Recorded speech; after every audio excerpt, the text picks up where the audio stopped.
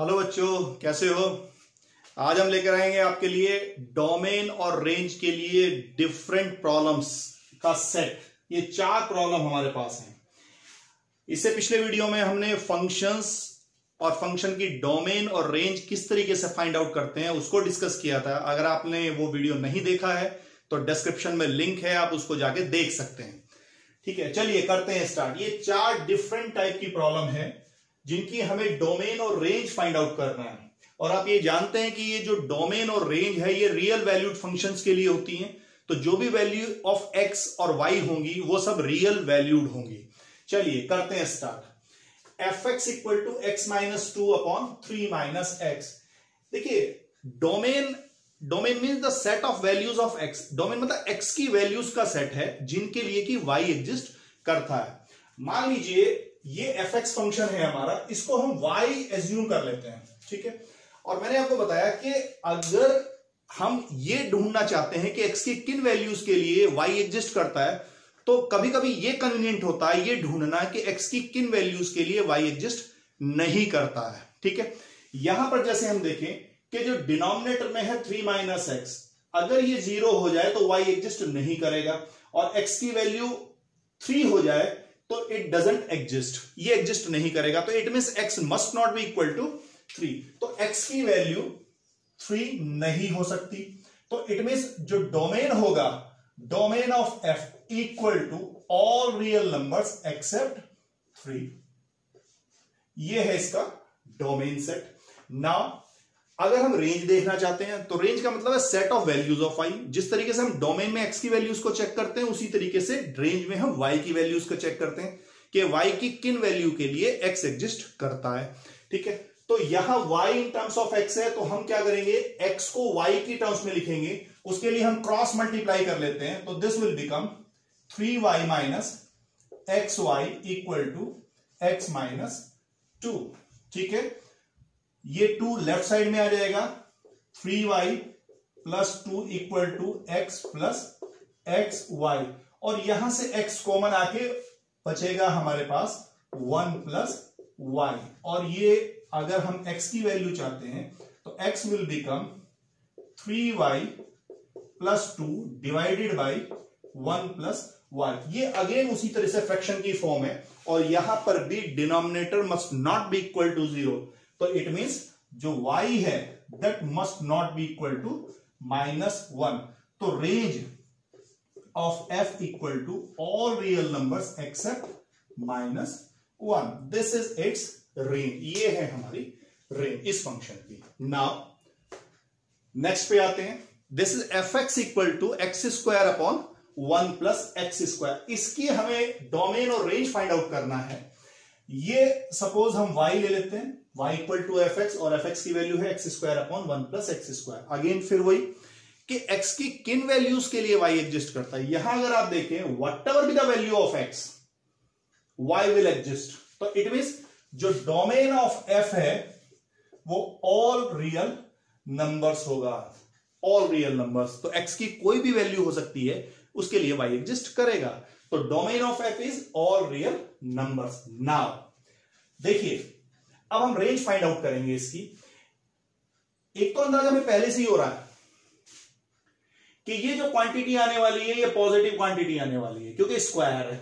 What ever be the value of x, x square is always positive, और यहां केवल square की term है और वाई हमेशा पॉजिटिव ही रहेगा। ये हमें फंक्शन को देखते ही पता चल जाता है।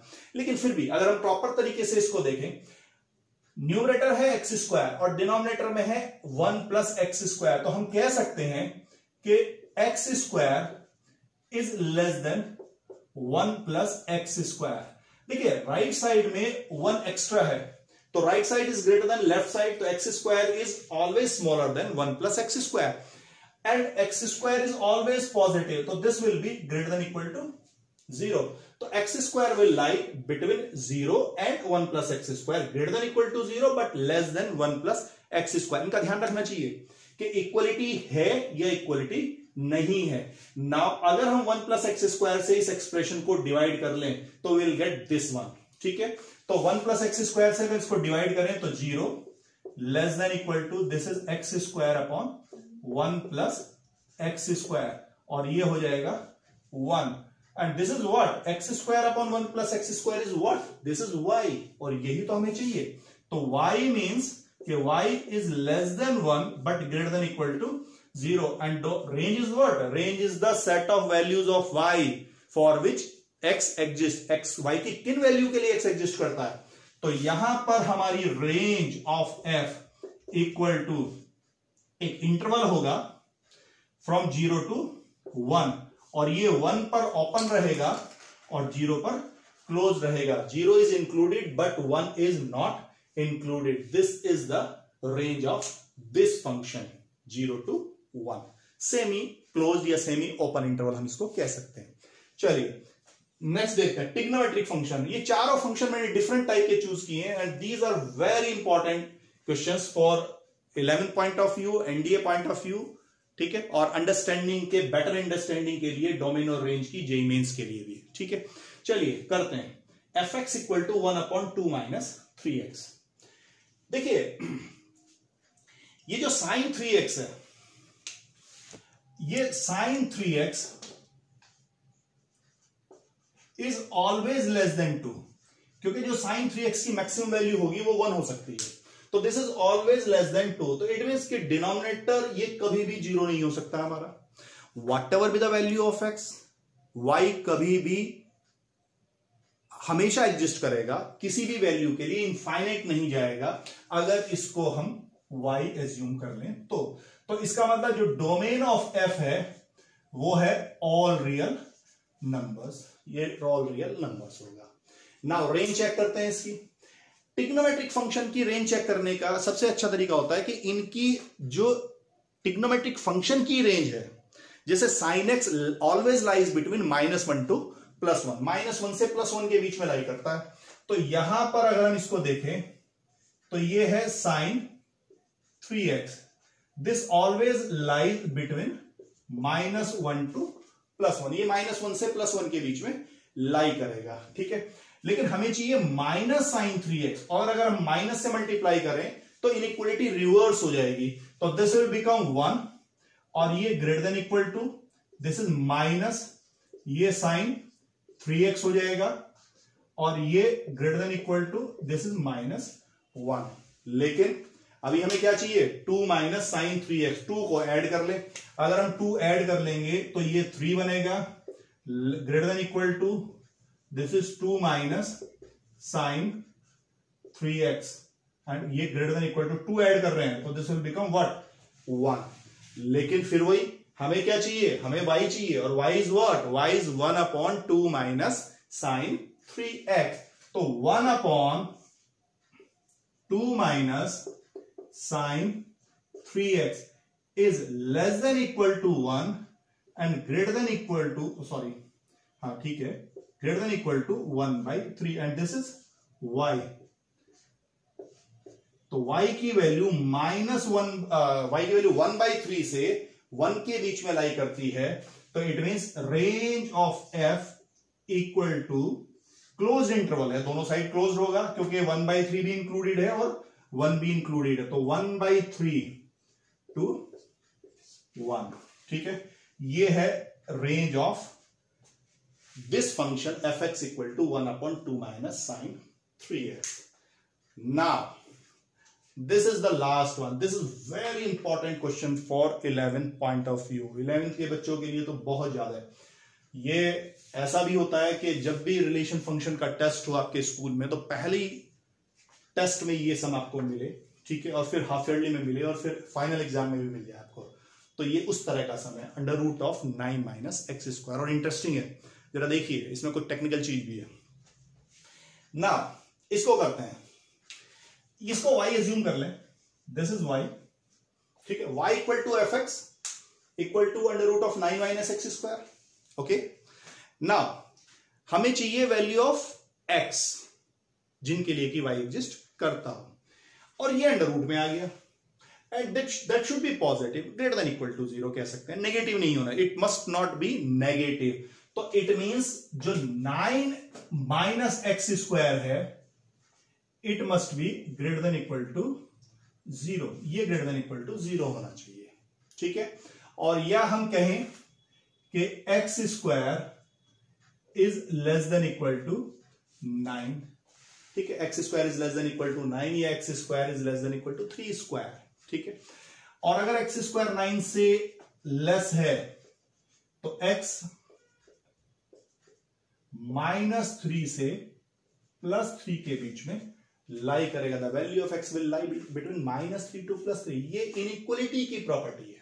ठीक है, तो इनइक्वलिटी की प्रॉपर्टी अभी अगर आपने नहीं पढ़ा इनइक्वलिटी तो अभी इसको याद रखिए। This is the property, if x square is less than equal to A square then x lies between -a to +a। ठीक है, तो -3 to +3।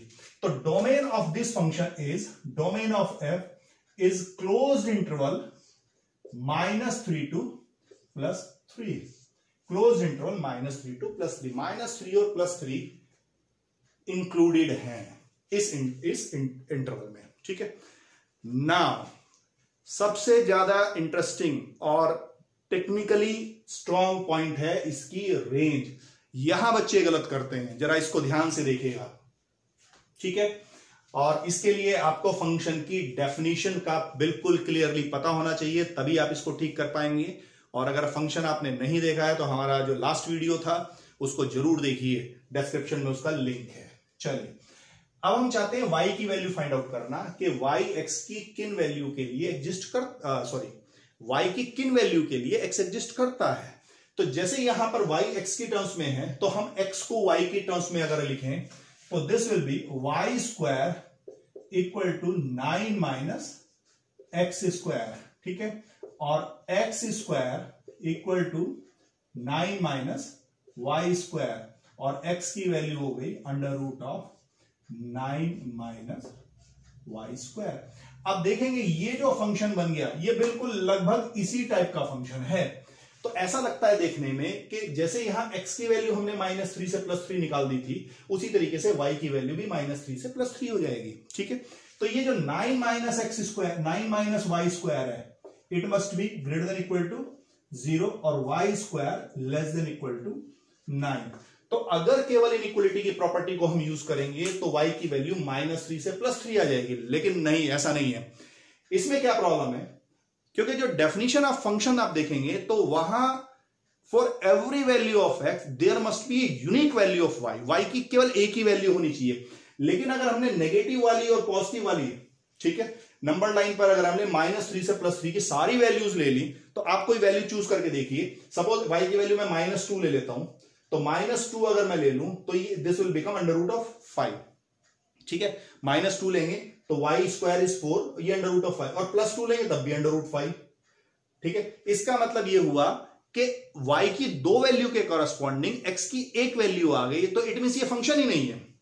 For a function there must be a unique value of y। तो जो y की value है वो negative और positive दोनों वैल्यू एक साथ नहीं हो सकती, क्योंकि अगर दोनों वैल्यू हो गई तो y x की एक वैल्यू के करस्पॉन्डिंग y की 2 वैल्यू होंगी।